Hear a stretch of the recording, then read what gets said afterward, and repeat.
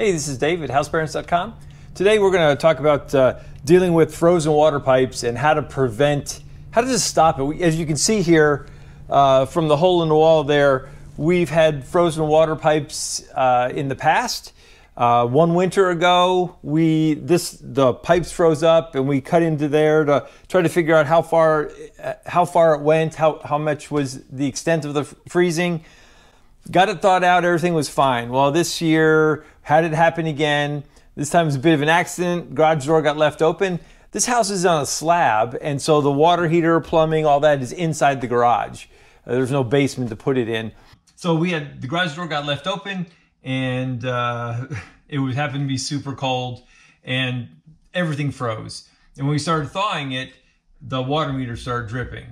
In a previous video, we can show you how that happened, but what happened is the city came out, replaced the water meter, and now we want to make sure that never happens again. And so to deal with the freezing of these pipes, because it is an unheated garage, we got to provide extra heat, and that's what we're gonna do here.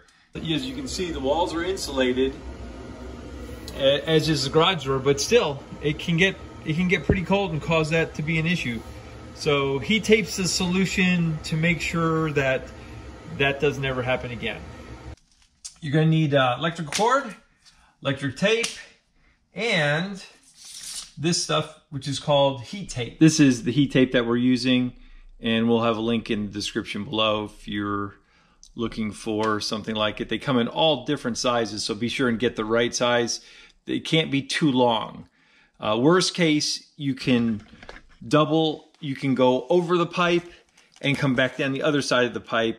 Measure the length, make sure you get the right size heat tape for your particular application. This heat tape comes in various lengths, comes with a thermostat and a plug that's lit. So once we plug this in, we can see that it's active. And so what we're going to do is we've bought the size heat tape that we need to cover this length of pipe right here. Now, the first thing that they say they want you to do is make sure that you are connected to a GFCI outlet, and those are in the garage. Typically, you have to check, but in our garages that are built out here, this house is fairly new. The plugs are GFCI by code, and they want the thermostat to be around about the coldest spot. That's the thermostat, and that's going to rest against the pipe, and it'll just take the temperature of the pipe continuously. But in this garage, all winter, it should be on. You can just check right up there, and in that video right there, we used it in a meter pit. It worked really well, so we're going to try this. We expect this should work great inside this garage. So the way to install this is to apply this thermostat to the pipe itself where it's going to be cold, and this area right here is going to be perfect for that. And so I went and pre-cut some tape. If this were outside, they want you to apply the heat tape to the underside of the pipe. But we're going to do that to the underside because we're coming back on the top side, because we only have a 3-foot section, and this is 6 feet of heat tape. The directions are very specific in that they do not want you spiraling the cord around the pipe, and they don't want the tape itself, the heat tape itself, to come in contact with itself. So that's something to be aware of.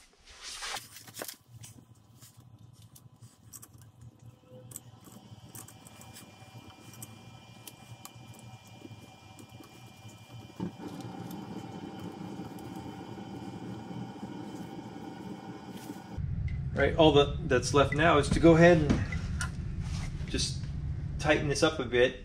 Take some of the gaps so the wire, so that the heat tape is touching the pipe as often as possible. Right, I decided to move the thermostat up to the top here, because water just sits in this pipe because it's just a support, but water will run in this pipe, so that'll be better. Right, so now we just plug it in. It comes with this plastic cover on the end of the prong that you have to take off. Now plug it in, and there we go. So that's how we know it's on. All right, that's how it looks. Everything all dialed in. You can see we've got it on both sides of the pipe, but these never touch each other. And they said that's pretty important. And then this is the thermostat, and it's touching the cold, probably the coldest part of the pipe. And then it's plugged in, and you can see it's going there.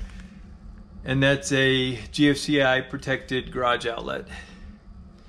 So that's what you need. And if you don't have a GFCI outlet, you can have one of those put in.